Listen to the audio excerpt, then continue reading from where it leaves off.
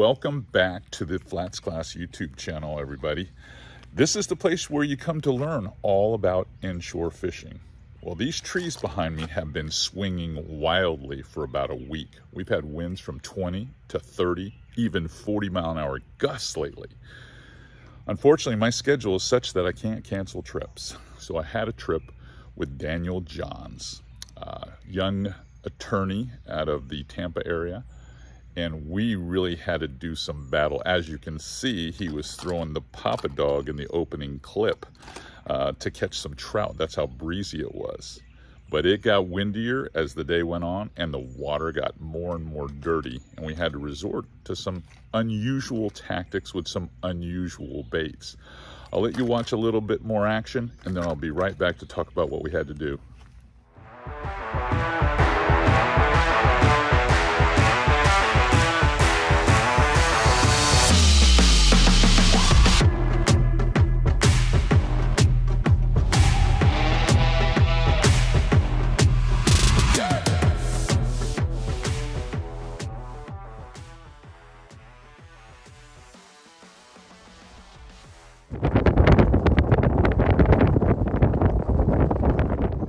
Digging like a redfish too, buddy.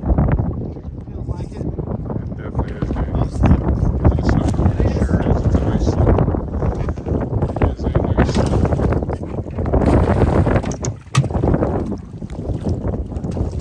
All right. Look at that. Just put that bait on. Just put it on. All right. Well, it gets tough when you have these type of conditions, and what the lesson really is today is how do you overcome that type of wind? You saw my pants; they were just snapping in the wind. How do you overcome that? Because it takes a lot of your ability to cast certain lures away, so all the small stuff is out.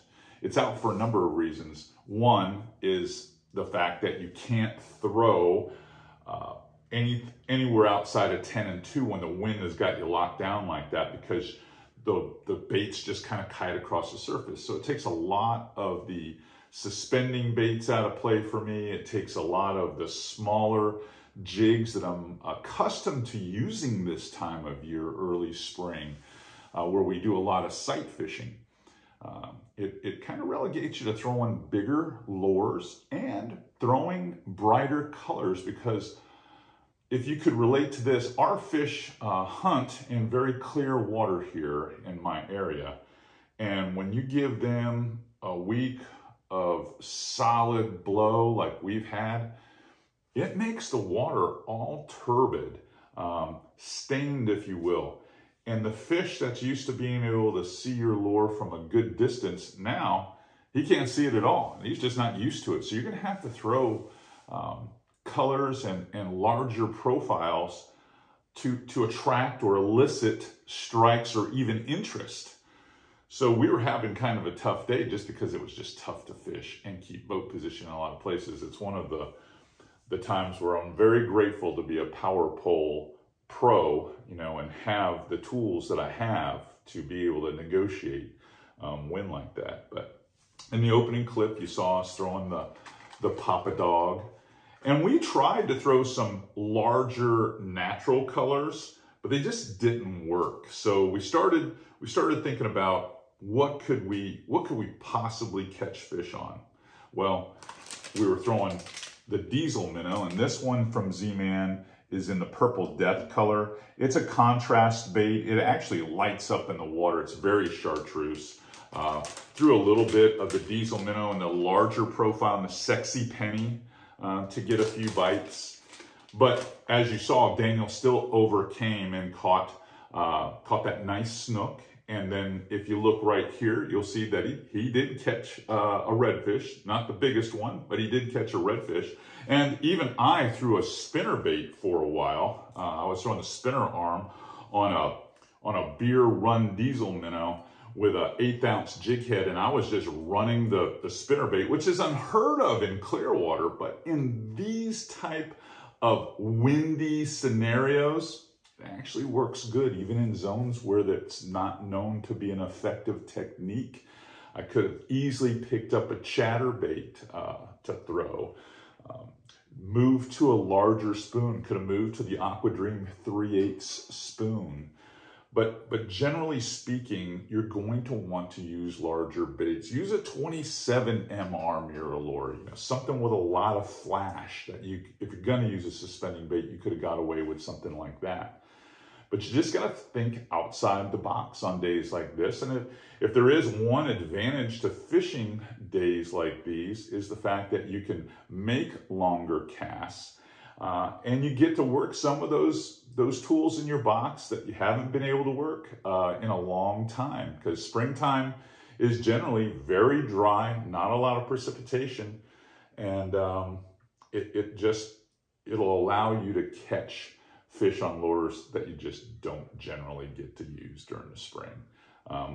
We'll get some stain in our water as soon as rainy season gets here, but then I move on to other species. But if you're looking for some good windy day strategies, think brighter colors, the chartreuses, the pinks, the orange baits, or the larger profile baits, those that throw a big signature in the water.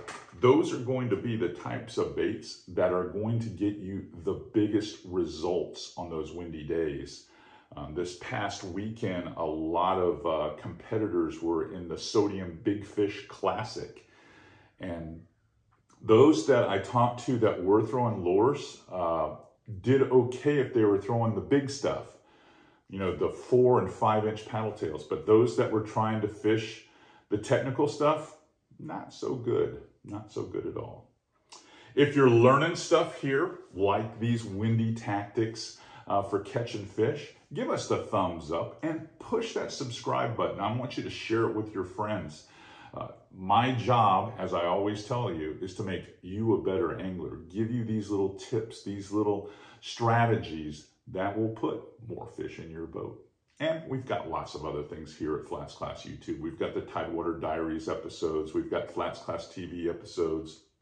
We do some reviews here, product reviews, like you may have caught our latest one on the Power Pole Move trolling motor. So if that type of content really, trips your trigger, you've come to the right place. All right, I'm off to do another video.